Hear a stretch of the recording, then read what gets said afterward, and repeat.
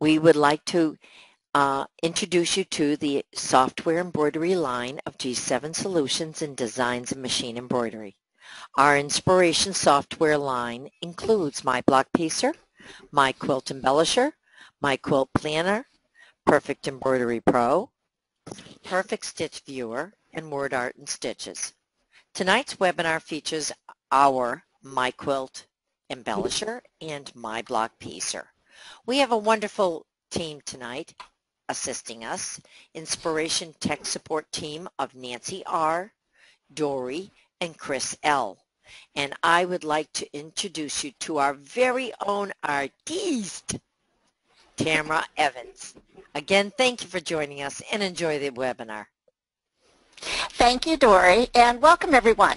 Tonight we're going to talk about artwork. And artwork does so many things in almost all of the inspiration software programs. The ones we're going to focus on tonight, of course, as Dory mentioned, are My Block Piecer and My Quilt Embellisher. And a lot of the functions are the same. So we'll go through what's the same first, and then we'll distinguish between what's unique with each program and what you can do with the artwork.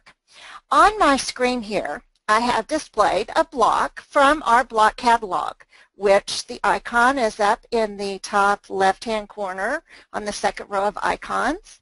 So you can select any of these blocks. And as we have discussed before, all of these are artwork blocks. So I have brought one up on the screen, and it has 3 colors in it. So let's just take a look at some of the properties with artwork. First of all, if I select any part of this block and click on it, it shows me my artwork properties right here. The type is filled. It could be filled or it could be an outline. In this case, it's filled, so we can see it better. And a lot of times I use filled just for the visual, not that it has to be filled to do the function we want to do, but the visual helps. The next thing is the opacity. I hope I'm pronouncing that right. If I want to change this so it's not solid, so I could see through it and perhaps even see the grid behind, I could change that to, instead of 100%, let's make it 50% and apply it. And now I can still see, oops, get it back up there. I can still see my artwork, and with it selected, and it's got the lines going through it showing me it's selected. If I let go of the selection, my artwork is still there, but it's a faint blue color. So I could actually see the grid lines underneath. Sometimes that's very important. But right now we don't need to, so let me undo that. Up here at the top row, my undo, my favorite button. You could also do Control-Z or alternate backspace, whichever one is easiest for you. The other properties we have, which have been added recently, and we're not going to go into a lot of depth with it today, but if you want to make the outline of this block or the stroke width bigger so that you can see it, its outline, so if you're printing a template or something like that, it might be helpful. You can change that. We have it set, which is the default, at 1 pixel, which is extremely small. If I want to take that off of pixels and make it, which would make it inches, I'll make it 0.25 inches and apply that. Now I have a big old outline around that piece of artwork. I could change the color of it. Instead of it being black, if I want to make it, I don't know, hot pink, I could apply that.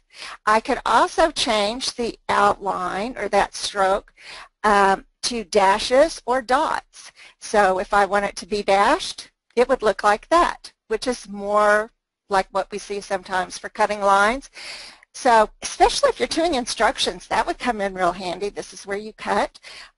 You could also make it dotted lines. So if you needed to have different nomenclatures depending on what you're doing or to help you remember, by all means, you can change that. But let's go back and select that, and we're just going to change it back to pixels and make it 1 pixel and a black color and apply. And no dashes or dots, and apply. Okay, so now we're back where we started. Now the other thing with artwork, I want to drop down now to the sequence box. If I expand the sequence box, I'm going to right click and say expand all. So instead of clicking each, what was a plus sign here to show you, it just did them all for me. I have lots of different pieces of artwork. Each one of these patches is a separate piece. And it's unlike backdrops that we discussed last month. So if you're interested in backdrops, this is real stuff. This isn't a go-by. This is actual artwork that has been created that in this program, in my Quilt Embellisher and my Block Piecer, you can actually do things with the artwork itself. For example, I can convert any of this artwork to stitches simply by selecting it, and if I hold down my control key I can select more than one, and clicking any of my stitches up here at the top like we've done before, or I could make this an applique, which is actually what this would be. Click on applique and it makes that applique for me. So you can actually do something with the artwork. Convert it to applique, to a fill. If I want to make this, you know, a stipple, I can click on stipple and it will stipple it for me. So it's a thing that we can convert. So it's real. I don't have to create artwork and then convert it. This starts off as artwork. So let's go back to our beginning of this block, and you know, as we've done many times in the past, we've taken these and converted them to stitches and even into pieced blocks in my Block Piecer. So that's artwork that exists already in the program, and all of that again is up here in the block catalog, the quilt block. And in my Quilt Embellisher, you've got over 2,200 blocks. In my Block Piecer, you have about 1,100. So you've got a lot of artwork that you can start with. Let's take a closer look now at creating artwork. So I'm going to open up a new page right up at the top, Control N, or click the new page, and let's go to our artwork tool. Now, this is how we create artwork. Now, unlike PEP, where we can create Perfect Embroidery Pro, where we can create stitches and fill stitches and satin stitches and all these different kinds of stitches from scratch, the only things that we can create from scratch in my Quilt Embellisher are artwork and, right next to it, run stitches. We're not going to deal with the runs today. Let's just go, sorry about that, let's just go to artwork and create some artwork. If you click on the down arrow next to the artwork icon, then it shows you all of the different options that you have to create shapes that are artwork. Let's skip over the pin first and go to the rectangle. When I select that, then I have a square next to my little crosshair on my cursor on the screen, and I can simply drag out any kind of rectangle I want. Now, this one is open. If we look over here at our properties on the right-hand side, it's an outline. It's not filled. It defaults to color number 1 that I had created, which when I created the file, which is blue, and that's fine. We can make any shape of rectangle that we want. Now, if you want to make a perfect square, let me select all of these and Control A and delete. Let's go back up and pick up our rectangle. Now, when I drag this, and I'm going to start at the grid line 1 and 1, and I do have my snap to grid on my grid properties right here, snap to grid. This is very helpful both in Quilt Embellisher and in Block Piecer to get perfect sizes, okay, especially if you have your grid laid out in a size that will be helpful for you in creating things. I typically leave mine at a 1/2 inch, but sometimes I will make that a 1/4 inch. Rarely do I make it metric, though you could, because I don't think in metric. But I'm going to take now and go to 1 inch and 1 inch. Hold down my control key. Now the control key does something pretty cool here. When I pull this out, you notice it doesn't matter if I'm pulling up or down or sideways, it keeps it a perfect square. So I can pull it out to make a perfect 2-inch square. The same thing works for the ellipse. If I pull this out, I hold my control key down and pull it out, it's going to make a perfect circle. If I select the triangle, and we're going to start at the same place each time because I want to show you what's happening here. It makes, whoops, I didn't have my control key selected, so I'll undo. If I select my control key, I get a perfect acute isosceles triangle that fits within that space. All of these are 2 inches by 2 inches. Even if I select the next one, which is a diamond, start at the same place, pull it out, it's a diamond on point, or a square on point. If I do the same thing with the star, then I'm going to get a perfect star that is 2 inches by 2 inches. And we'll just keep layering these here. Round, which is a new one I'm really excited about, is a rounded corners on a rectangle. So when I pull that out, you can see here that this is what that rounded looks like. Then we'll do the last one, which is a heart, a shape we use frequently. And again, it's 2 inches by 2 inches. Now the thing that all of these have in common is that they're the exact same size. Okay, whether it's the triangle or the star or whatever. So if you hold the control key down while you're dragging it, it will give you an exact proportional size that fits in a square shape. If I select any one of these, and I'm going to delete the square for, well, nope, delete the square. If I select the star right here, you see when it's outlined, it's a perfect square. So that's the shape that you're filling, or that the area that you're filling with that shape. Now, let's select all that and delete. And let's look at some of these shapes if we don't hold the control key down. If I do a diamond shape, I can get a diamond with different angles in it, you know, more like an argyle looking diamond. And I can duplicate that, or I could get one that comes way out like this. So you can create any shape you want. All right, with those. The same with a triangle. If I'm doing triangles, sometimes if I've got a backdrop and I've got some funky triangles I'm trying to duplicate, then once I get it pulled out the kind of like I want it, then I'll click the shape tool over here on the left-hand side, your second tool down, and now this allows me to adjust the shape of this triangle. So it's got 3 nodes on it, or 3 points. And you notice there's no start stop. That's because it's artwork. So it just shows us the nodes at this time. And I could pull this over and make it, I think that's an obtuse triangle. It's been a long time since I've had geometry, but I could change it and morph that into any shape I want.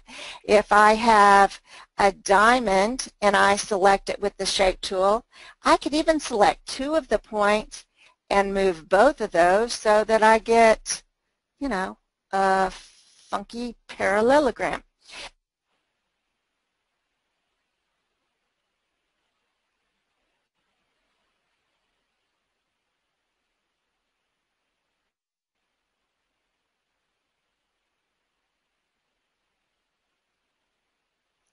Tamara, you have gone radio silent. Oh, I'm back. I'm sorry. I've got to put that over my shoulder. When I lean up against my desk, the button goes right there. I'm sorry. So we can fill a shape and make that our default if we choose to. So if I click my artwork and then come over and say fill, now everything I do will be filled automatically. Okay, so whatever shape I make, it will automatically fill it for me. So that's some simple things about making shapes. Let's, and in moving nodes and reshaping them. Let's take, let's just open up a new page, and now I want to go to the pin function, because the pin function is really interesting. You notice I don't have a shape attached to my little crosshair cursor here on the screen, right there. So I can draw anything I want. Before I start drawing, I want to show you where you set up how you draw. The first one is you go, or the first thing you do is you go up here to Tools and select General Options and go to Digitizing. Now, as I said before, the only thing we can digitize in the software is artwork and run stitches. And we're not going to do run stitches today. So this is how we're going to digitize artwork. We can either use the simple draw method, which is the one I use most of the time, actually pretty much all the time. If you have a tablet, like a Wacom tablet or something, the Bamboo, and you can do this as well with a touch screen, but it's not as sensitive as the drawing tablets are. You could do freehand, and then when you draw, you get a pin, and I'm doing this with my cursor, so it's a little wobbly, but I could just, you know, do whatever. It puts all the nodes in for me. I right-click, and now I have that line created. Let's undo that. Let's look at Tools, General Options, Digitizing, and this time we're going to switch it to Bezier. And click OK. Now, when you do this, you have the option of setting angle lines before, and I think, you know, some people who are very good in artwork can do this very well. I think it's fun to play with, but I have never outlined anything with this particular mode, although I might try it sometime. But it puts all of the nodes in for you again and sets them and sets the curves on them as you're drawing. So let's undo that one and go back and set it in General Options, Digitizing, and let's change it to Simple Draw. Now what Simple Draw does, it allows you to click wherever you want. Oops, go back to my pen. I can click wherever I want to and draw. If I don't hold any keys down, then I get just a node that I believe it's a cusp. If I hold the Control key down, then it's going to curve it for me. And because this one right here was a cusp, when I do a curve on this one, it makes it curved. If I hold a Shift key down, it's going to make it a line so that it's straight on both sides.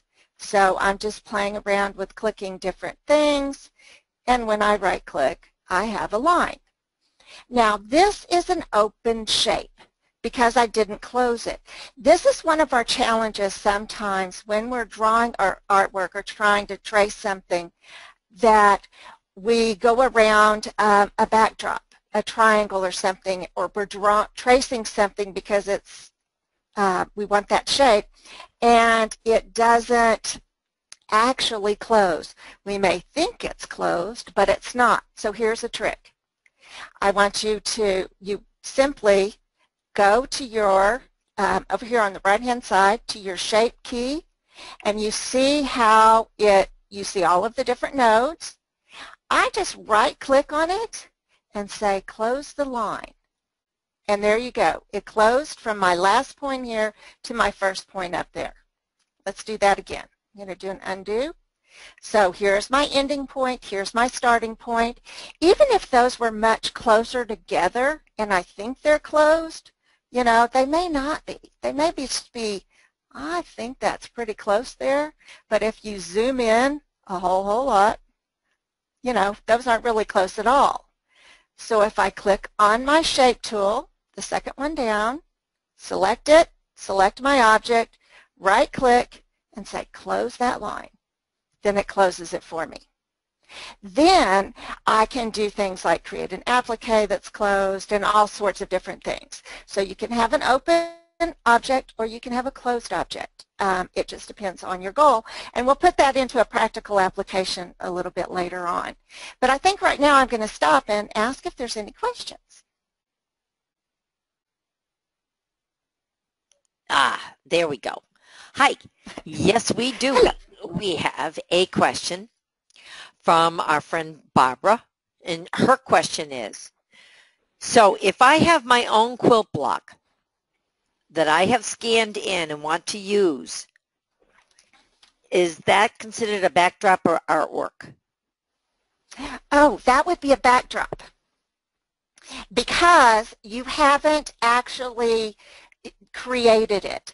Let me show you what I mean. Let's open up a new page right here. And let me bring up, leave my grid on, click on my backdrop tool, and I'll just bring this block up. Okay, so this has fabric in it and everything, and of course you would want to set the sizes to what you want. But you see, there's nothing in my properties box. This has no properties. It's just a go-by. It's just an image.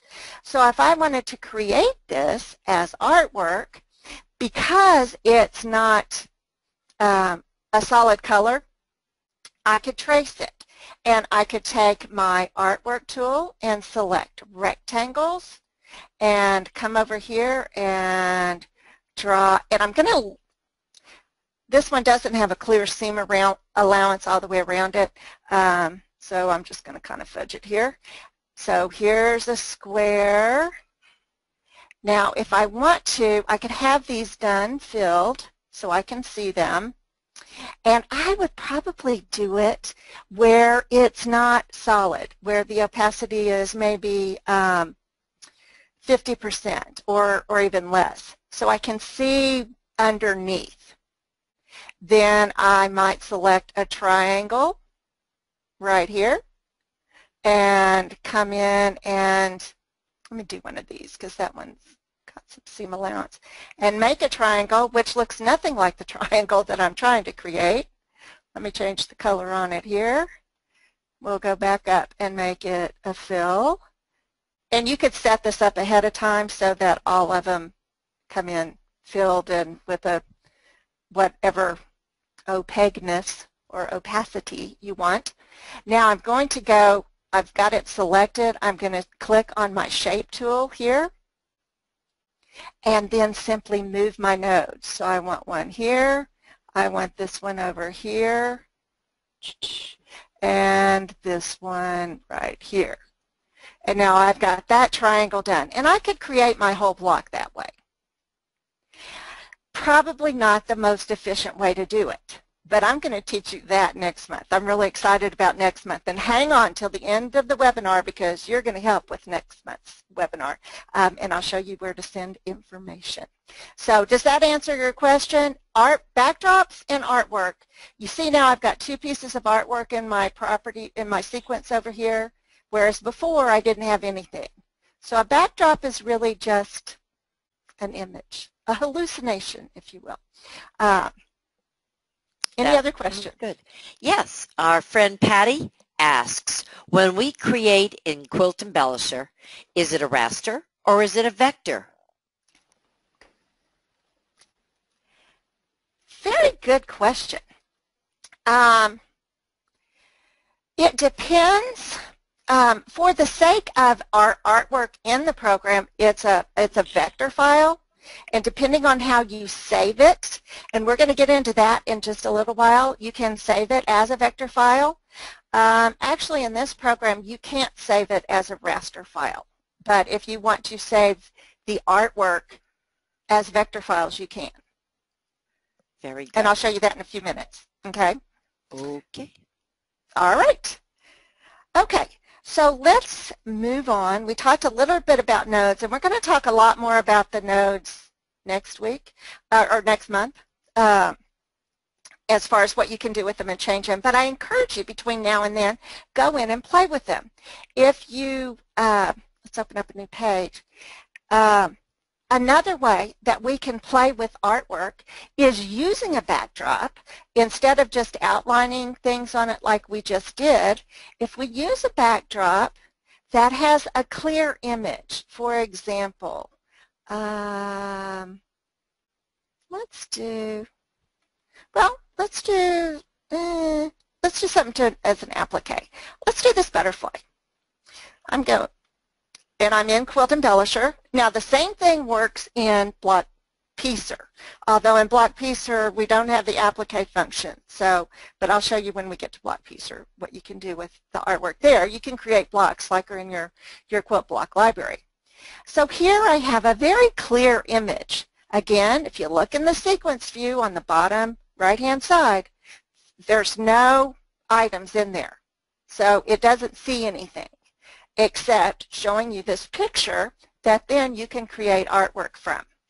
So I'm going to come up here and select my artwork tool. I'm going to come over to the right-hand side to the properties and make that a fill because I like to be able to see it. Then I can select different colors down at the bottom. Let's say, oh, we can even change them. I want to make the blue more of a lavender like the butterfly here, which we'll do larkspur. That's pretty. And then I could come in and trace around this, using a simple draw method, boom, boom, and trace. But frankly, that bores me. So what I'm going to do instead, I'll escape and select my magic wand. Now the magic wand is right next to the artwork tool. What a magic wand does is it reads a backdrop for color. So it sees all of this lavender color and says, oh, I know what that is. If I right-click on it, I'm sorry, left-click, then right-click, well, left-click. Have I got the color so close? Oh, no, it's still doing an outline. Hang on. I didn't set that. Let's change that to a fill and apply. Okay. Let me do that again. We'll select our artwork. And you notice I haven't selected a shape because I'm using the magic wand. It sees the shape and selects it.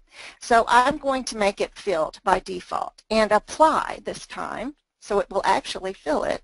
And then simply click on the color and it adds it for me.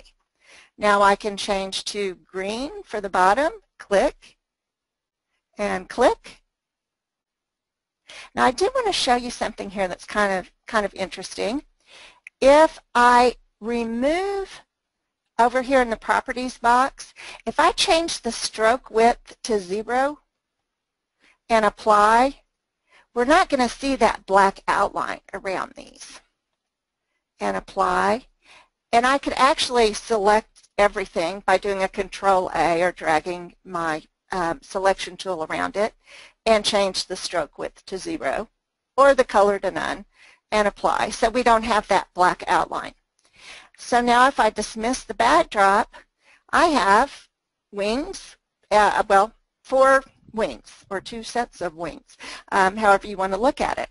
And from that, I could actually select them all. I'll do a Control-A to select them all. And then all of my convert to stitches are up here. I could convert them to applique. And now I have my applique. Now, we're going to talk about this overlap here in just a minute. So don't get worried about, oh, the applique is overlapping the other applique. We're going to take care of that, and I'll show you how to fix that in just a minute. But the point I was trying to illustrate is from the software, you can take artwork and convert it to any of these stitches up here. Let's undo it. Do an undo. Everything's still selected. We could convert it to a texture stitch. We'll pick one of those. Pick that one. and we've got it converted. So we have green ones and purple ones and so on and so forth. So from artwork, I can get pretty much anywhere that I want to go in the software. Let's take another look, and we'll do one that's a little bit more complex, or that I want to do a couple of different things with. I'm going to open up a new file. Let's bring up a backdrop, which again is just a backdrop. It's not artwork. It's a go-by. It's a hallucination from which we can create whatever we want. So I have a necktie in here, right there. And I'm going to open that. And of course I want to resize my backdrop before I go any further because I want to make it end up the right size. Right now it's only about 1.5 inches wide. I'm going to put a big necktie on some t-shirts, which I actually did for Christmas for the guys in the family, pajamas. And I'm going to make that, we'll make it 3 inches wide, and it adjusts the height proportionally, and click apply. Now let's double click on our zoom tool here, and it brings it back into so I can see the whole thing. Now I want the knot to go one way and the tie fabric to go another. I did this with plaid fabric on t-shirts, plaid flannel. So I want it to look like a real tie because the knot always kind of goes, if it's striped or a directional print, goes a different way. So here's how I'm going to create this. I'm going to select my pen, and I'm going to draw, click here, come down to this point and click, and I could actually use my control key to make this, ooh, no, I don't want to do that. I can click here, and I'm just going to click these two. If I want to make that curve, then I need to make the other one, you know, the one before it, an absolute line. So by holding the Shift key. So now I have that outlined, and because I had set my default at fill, it filled it even though this isn't connected across the top. It's open. Let's convert this, select it, and I will convert it to an applique. And you see it's still open. All right. Now I want to do the top part of it, so let's zoom up. And let's see what happens if I just use the magic wand. I'm going to select the magic wand, click on the gold part, and it creates a shape, but it's kind of messy. Let's dismiss the backdrop. Ooh, that's really kind of jagged. So I'm going to clean that up a little bit before I convert it to an applique. See all these little nodes? I can actually drag a selection tool around those and then just hit delete on my keyboard to get rid of all that squiggly stuff. And I'm going to delete these. And it may have been easier just to create it all on its own, but you never know. So let's make it smooth up at the top. Except I want it to come down just a little bit like a knot. So while I'm still in the reshape mode, I'm going to right click and say add a point right here. I'm going to add it, just make it a slight curve there. I think I'll do one down here as well. Add a point and make that a little bit of a curve. And there you go. Select it, click on applique, ta-da, I'm done. Now, to cut these out, I want a template, or maybe I want to cut them on my cutter, but I've already created appliques. So it doesn't matter when you do this. Maybe you have an applique pattern already that you purchased from someplace or that you've created yourself, but you don't have the artwork.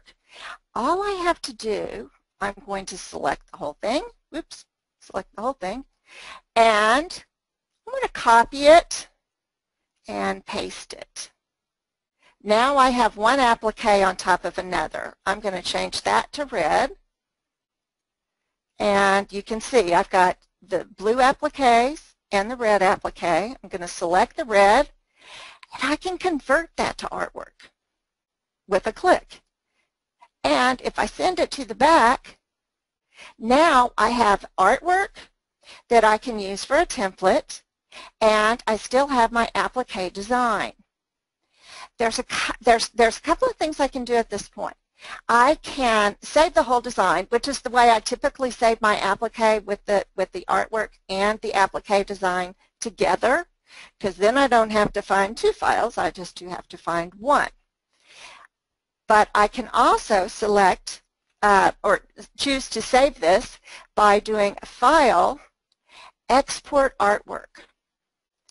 And I will call that necktie.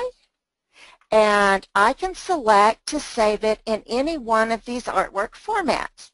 I can save it in SVG if I have a Silhouette or a Sizzix or some of the other brands of cutters, and cut those out. It will save it in a format that I can take directly to my cutter.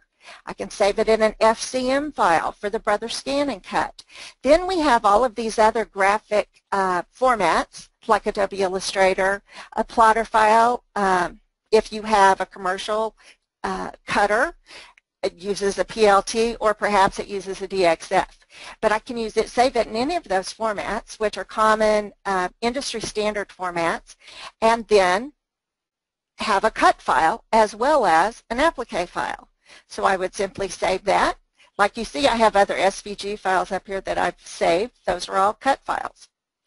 And save it, and then save the entire file as a stitch file to stitch it out. And then, of course, I'm going to save it as the C2S, which is our native format, so it saves the artwork, and it saves the applique, and it knows everything that I've done to this, so or what all the parts are. It knows that's an applique, it knows that's artwork. I could even come in and add fabric to this, and it would save that information as well.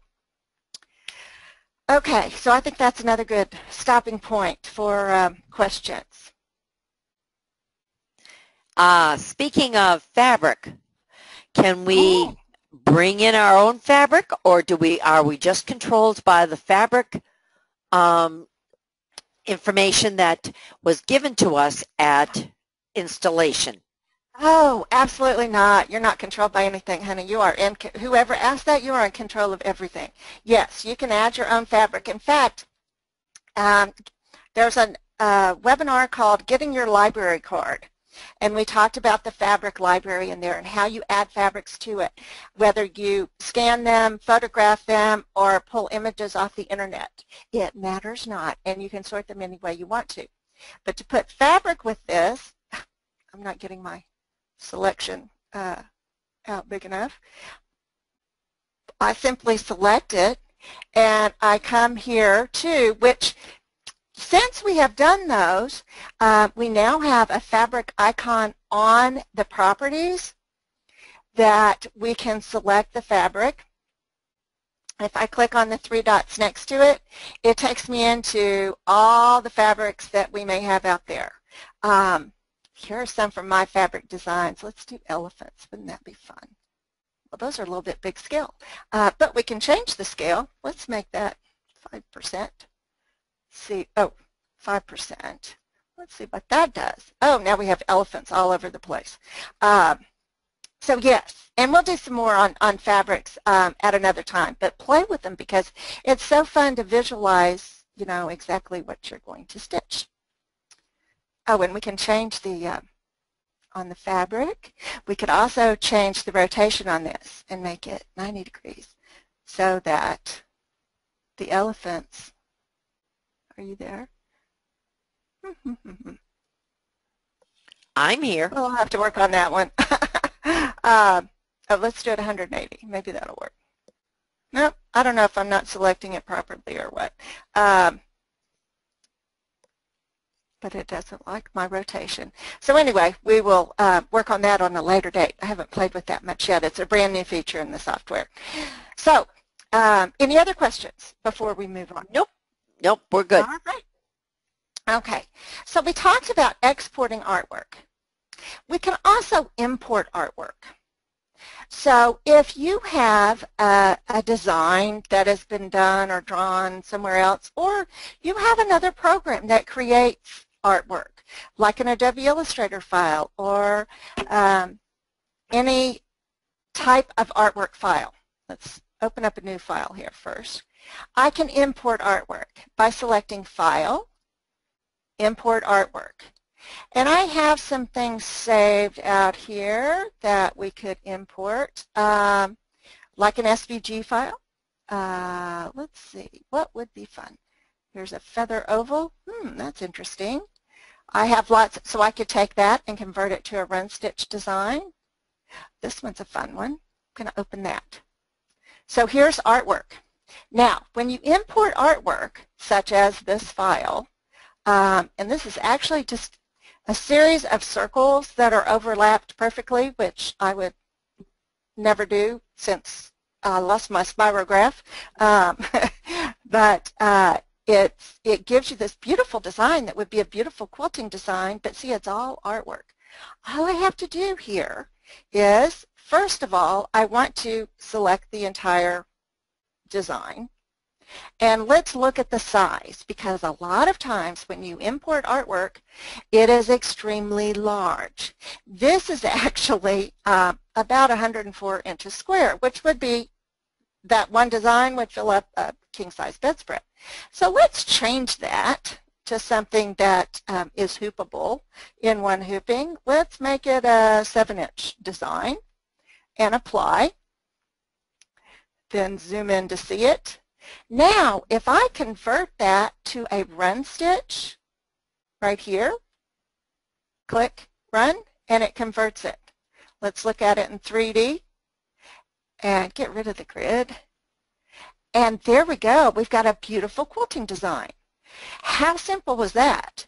It's got this great dimension and curves to it. I'm going to have to stitch that one out. If you wanted to make it even from this point, let's select everything and change it to a bean stitch or a 2-ply.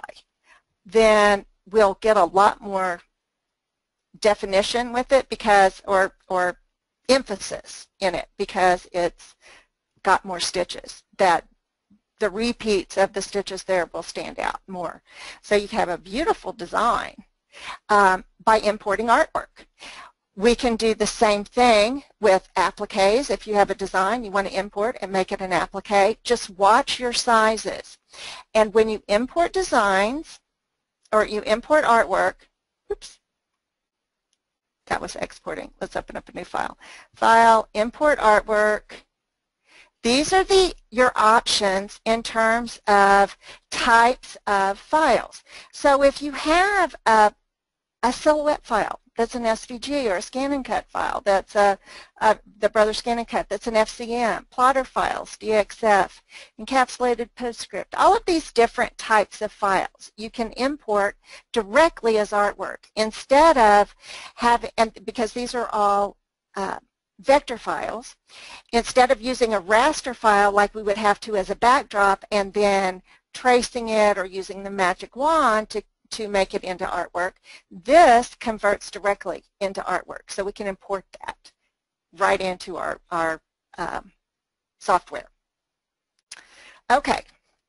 Now, before I switch to my block piecer and go over some of the nuances with that, do we have any more questions on my Quilt Embellisher in terms of artwork? Yes. Can we go over some of the places, the resources that we can go to for free design? Oh, sure. You know, one place, and I do it a lot with quilt blocks that I'll play with them, and some appliques and things, would be, I use EQ7. I have a silhouette cutter, and I get free SVG, or not free, sometimes I buy them, sometimes they're free, SVG designs that I can pull right into here, as well as take my artwork I've created and save it as an SVG. There's also just going online, and we'll just go out on a limb here. Let me add a new, and go, you know, I like free, vector, line, art, quilting. Or you could type in whatever you want if you want to do bugs or what have you. And I always go to the images to see them. and you can see all kinds of different designs. Oh, here's a little quilt bug. Yes, Dory. Are you going to add Okay. something? No, I was not, but now that you Okay. mention it, yes, I will. Go ahead. Please make sure that these designs are royalty-free because we absolutely do not want to go out of the boundaries of appropriateness. Thank you very much for pointing that out, and that's a very good point. And no, we wouldn't want to do that. But you could also, you know, this one's really cute. Jins? You know, have people design for you. If you have Adobe Illustrator or if you have other, you can buy lots of vector artwork. There's artwork all over the place that you can import into here. Ooh, that would be a cute quilt design. So yes, don't steal someone else's. Make sure it's free and that you're allowed to use it. Most importantly. Another thing that if you have PEP, you can do is export, you can bring in TrueType fonts and create artwork out of them and save it and then bring it into here. I do have also, for those of you who don't have PEP, if you take your TrueType fonts, and I have one in here, and make it really large on in a Word doc or something and save it. Where is the M? There it is. This one is from Ravi. I can bring it up as a backdrop, select my artwork, my magic wand, click on it, and there you go. Then I could make that into an applique. So simple. Okay, let's move over quickly to my block piecer. Now, my block piecer does a lot of the same things in terms of the artwork icon, does the exact same things in the exact same way as Quilt Embellisher does, which is great. But here's something that block piecer does that's a little different. Block piecer allows you to add a seam allowance. For example, the design I have up right here is an applique design.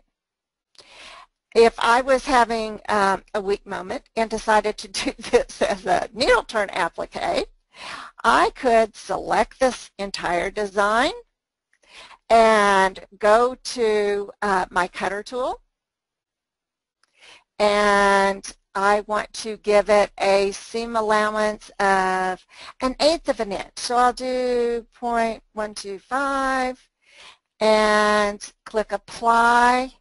And then, let me get it somewhere where you can see it a little bit better. These are all pretty small. It would add 1/8 of an inch seam allowance for me. If I put this on paper as my hoop instead of a mat for my cutter, let's see, paper is down here. I'll do a letter size. Let's pick a bigger one. Okay, can you see there's a slight seam allowance around there? Or I could send it directly to my cutter and it would cut it out with 1/8 of an inch seam allowance. Now, if I'm going to do this by machine, which is absolutely more likely in my case, then I'm going to select everything and go to my cutter and keep the default, no, I want to change the seam allowance to 0 and apply, and let's do 4 repeats of this because I want 4 of these going around in a square to make the whole medallion, and apply that. And now when you look at these, there's no seam allowance. So when I send it to my cutter, it's going to cut them out the exact size that I want them. And I would put an applique material on the back, like Steam-A-Seam 2 or Steam-A-Seam Light or something like that, so that when they're done, they've got the applique material on the back. I can stick them down, maybe fuse them if I need to, if it's not sticky enough to put it in exactly the right place, but they're precision cut and perfect. And do you know how fast applique goes when you do something like this, where it's pre-cut for you? All you have to do as soon as it stitches that placement line is peel the paper off, put this, or not in the case of a mat, if you're cutting a mat with a cutter, it would be sticky already. Just put it exactly in place on your fabric and then press go to do your tack down and your finishing stitch. So that's one of the things that my block piecer can do for us, even if we're not piecing blocks. Any questions on that one, Dory? No, that one was really good. That's a great way to explain the differences. Yes, and with my, well, the other thing with my block piecer, my block piecer is about sizing, measuring, and cutting, okay? And to top all that off, it can also piece in the hoop. It's not about the actual quilting. So let's open up a new file. And if I bring in artwork from my block library, we'll do, let's see, diamond in a square. Let's pull, oh, I love this one, checkerboard. I'm going to open that. I'm just going to go with the default size of 8 by 8 since I'm virtually quilting. This is all artwork. And what the software allows us to do is a couple of things. I can resize this. If I want to make this into a border, all I have to do is, I could play with squishing it, or I could come over to my properties box in the upper right-hand corner and say, I actually want that to be 10.5 inches wide and 4.75 inches tall, and apply that. And of course, it does all the math for you and figures out how big each of these pieces need to be. So I could then send that artwork to my cutter tool to do a couple of things. I could do it as on paper, which if I'm going to print it on, a lot of times if I'm cutting things out with my rotary cutter, like I usually do with triangles and squares, because it's fairly easy, I will print these templates out on print and stick target paper. So I have a sticky template, and I can just slap those down on the fabric. I don't have to measure or anything because it just prints the outline, including the seam allowance that I've selected, and I slap them down, use my rotary cutter and a ruler for the straight edge, and chop those up in no time. If I do want to send them to my cutter, maybe they're a little more complicated pieces, or there's, 5-sided or something like that, I'll send those to the cutter and use, instead of paper, I'll select my silhouette, 12 by 12 mat and apply that and save it. And when I save it, at that point, I can select, in this software, I can select to save it as an SVG or an FCM. I don't have to export it to save the artwork. I can save it in my quilt, my block piecer. I have to export it to save it as an FCM in my quilt my quilt embellisher. So just look and see what your options are, whether it's export or save, to see which is the better alternative for what you want to do. Questions? Nope, not so far. I think you've got them. Okay, so I do want to point out one other thing. Going back to my quilt embellisher, if I take a design, and let me pick one that's got, okay, like this one. I have an applique design, but I also have artwork in here. I've got both artwork and applique. I can save this, save as, and click on my file types here, scroll down. I can save that as an SVG, which will save the entire file. It will show me the stitches and everything.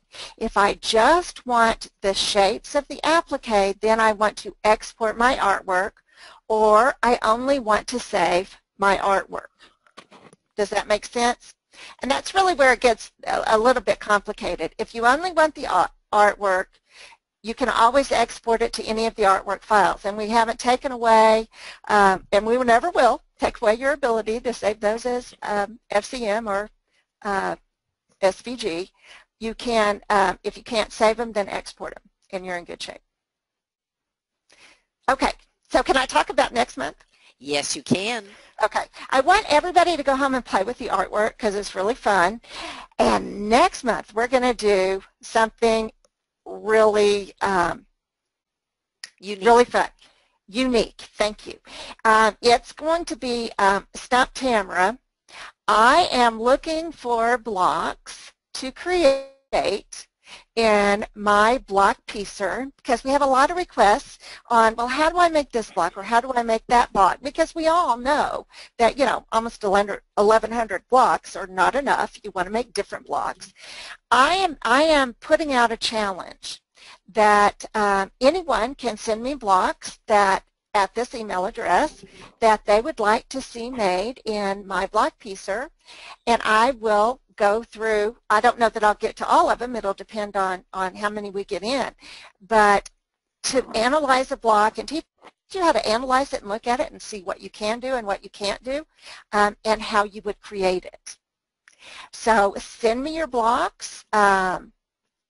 And, you know, just the way you get them and see them, if you're seeing it in a magazine and you want to take a picture of it, or you're seeing it on Pinterest and it's already got fabric in it, I've played with them all, and I would love to accept the challenge of making blocks that you want to see. Ooh, I'm looking forward to this because I'm going to stump you. Oh, well, good.